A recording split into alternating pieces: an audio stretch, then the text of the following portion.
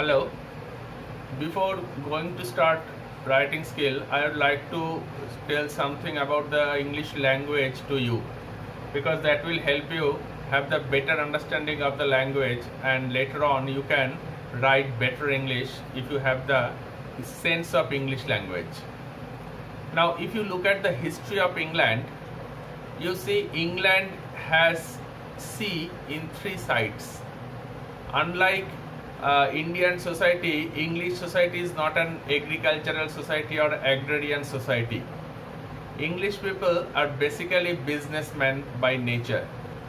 Actually, the British people landed on an Indian shore not to reign but to do business. Even Rabindranath Tagore was also of the view that বণিকের মানদণ্ড দেখা দিল রাজদণ্ড রূপে পোহাইলে সর্বরি. Bonik means what? Bonik means businessman. Those who came to do business became rulers thanks to the contemporary political situation of India. যারা ব্যবসা করতে এসেছিল তারাই কিন্তু শাসকে পরিণত হলো, কারণ আমাদের তৎকালীন রাজনৈতিক অবস্থা তাদেরকে সুযোগ দিয়েছিল.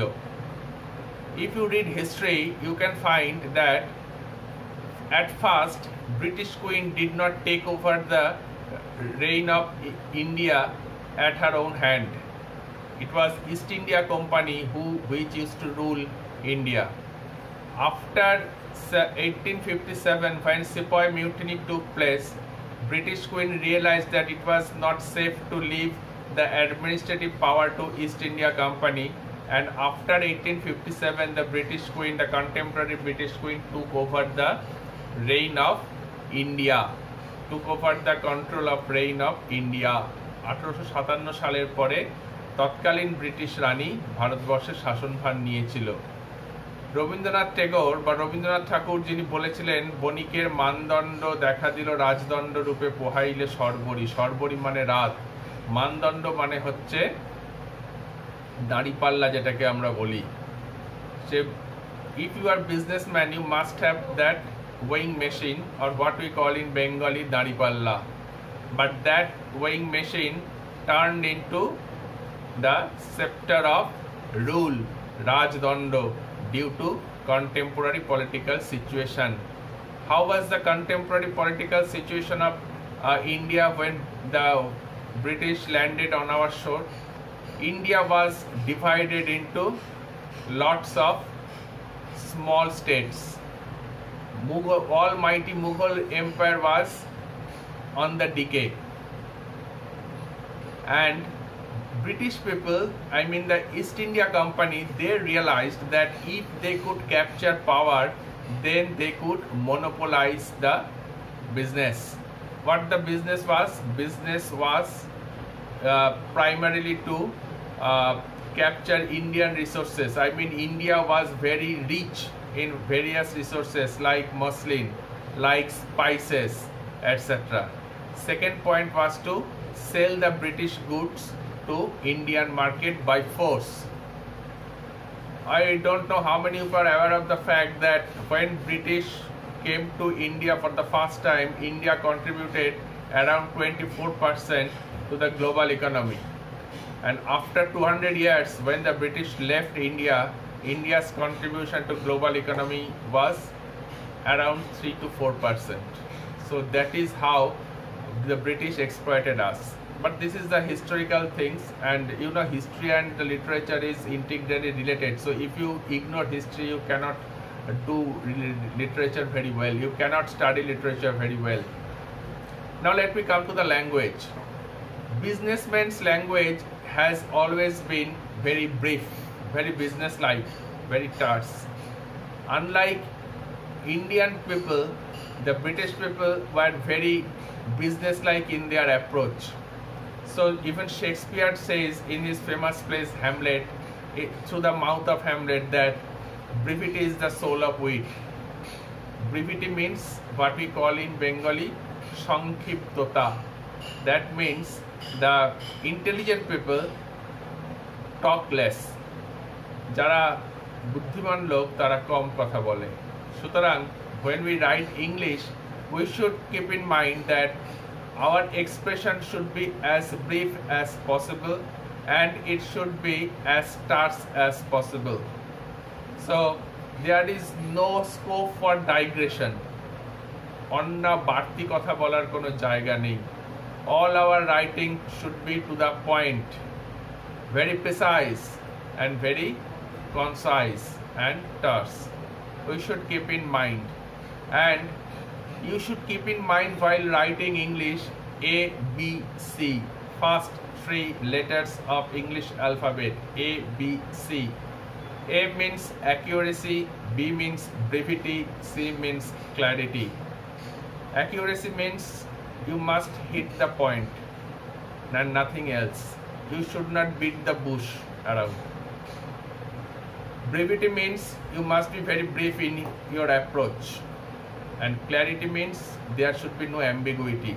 Etao hoy otao hoy, that kind of approach should be prohibited, should be avoided, should be shunned. Now when you are writing anything in English, précis, letter, paragraph, essay, whatever it is, all these things I have mentioned are not included in your syllabus, some of them are. So whatever you write, you must keep in mind that we must be very brief and very terse. Now let me make the difference between English and Bengali. In our agrarian society, what the people do, that after the days of hard work in the field, they, in the villages, they came to a certain point, they talk among themselves, they indulge in various kinds of gossips, etc. But in England, they are by nature businessmen. So when they grow up, they just go for sailing and they don't have any time to indulge in such frivolous talking, gossiping, etc. because they don't know when they would be able to come back. So there was no such evening session which we have, especially in the rural areas at certain point. So you know, there is no such type of gossiping, etc. in English society, and it is reflected in their culture and in their literature. If you notice that in Bengali literature, there you will not find too many literary pieces dealing with the sea life or the life of the fishermen, etc. There are 2 or 3 such type of novels you can find. Manik Bandopadhyay's Podda Nodir Maji, Advaita Malla Barman's Tita Shekti Nodir Nam, Debesh Ray's Tista Parer Upokatha, এই 2-3টে তোমরা হয়তো পাবে. কিন্তু if you look at English literature, you will find a huge number of novels, poems, etc., plays which are dealing with the lives of the people who are going to sea. Voyage means Jalojatra. Voyage plays an important part in English literature, and you know why the British people took voyages? Because they wanted to do business. If they cannot embark upon sea, how can they reach the other shore to do the business there? And their business reached such a height at a certain point of time that it was said that sun never sets in the British Empire. So their life shapes their language. When you are writing English language, you always keep in mind that your approach should be businesslike, it should be terse, it should be concise.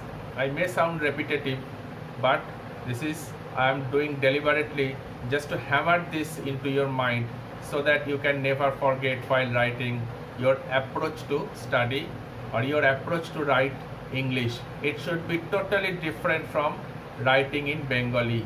So when you write English, you must master the style of writing English. Your expression should be brief, your expression should be terse, your expression should be concise. That's all.